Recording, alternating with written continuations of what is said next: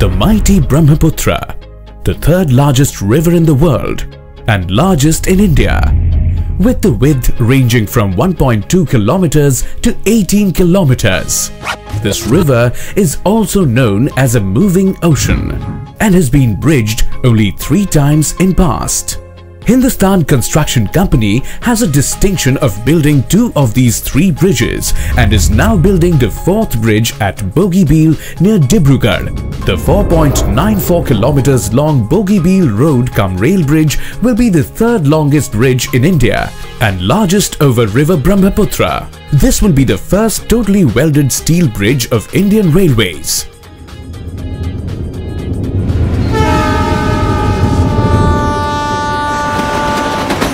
It is a double-decked bridge having 2 railway tracks on a lower deck and a 3-lane road on the upper deck flanked by footpaths on each side.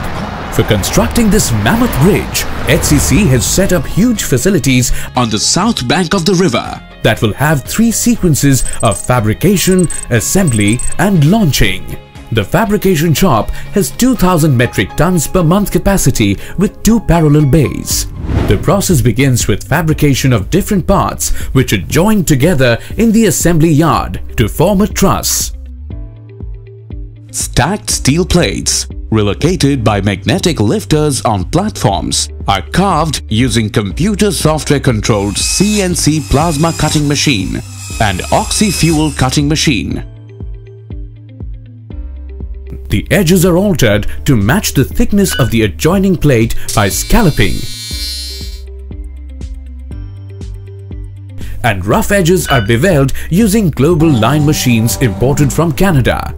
HCC has assembled customized platforms in-house to fabricate and fit various joints employing gas metal arc welding or GMAW and saw welding.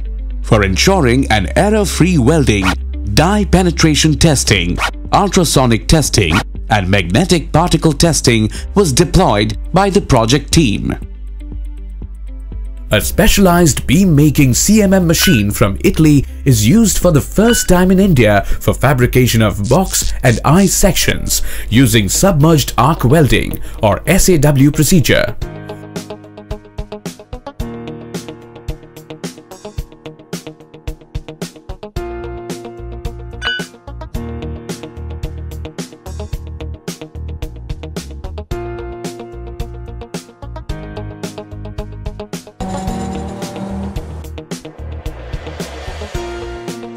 A blasting gun is used to achieve surface roughness of SA 2.5 before applying paint.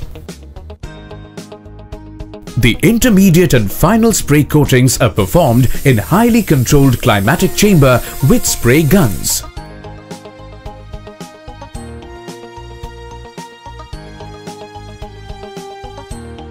These fabricated sections are then moved to the assembly shop where they are installed on their designated beds. They are guided to their correct positions through jacking and welded by GMAW and SAW process. These segments are arranged in a sequence and sent for the vertical assembly using horizontal lifters. After installation of the top and bottom girders, the final truss bridge dimension design chambers are examined thoroughly and approved to complete the fit-out. A nose is fabricated and fitted on the first truss before launching it on the piers. 1,000 tons hydraulic jacks and strand jacks linked with the substructures are used for moving the steel truss over the pillars. 2 sets of steel cable strands are anchored to the end cross beams of the truss and hauled by hydraulic jacks.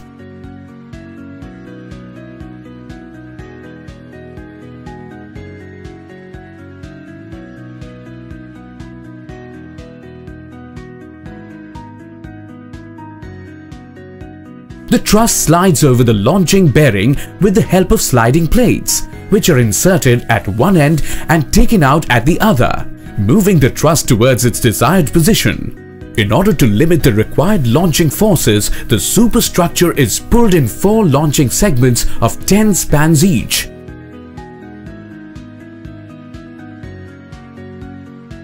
Thus, the superstructure is pulled over the pillars just like a train of 10 spans.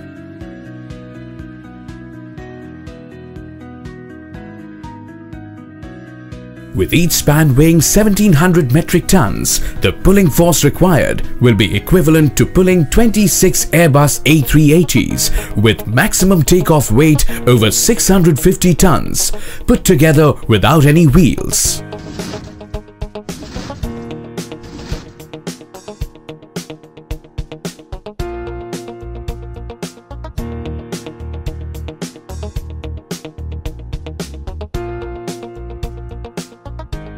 Finally, the launching bearings are replaced by final bearings.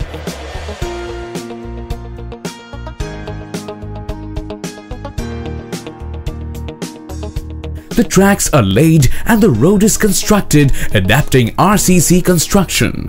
Fulfilling the electrical and other ancillary requirements, the assignment is completed.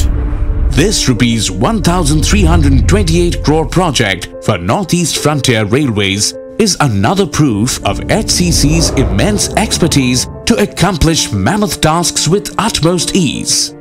This bridge will also have strategic importance for ease of transporting troops and supplies to Indian military bases.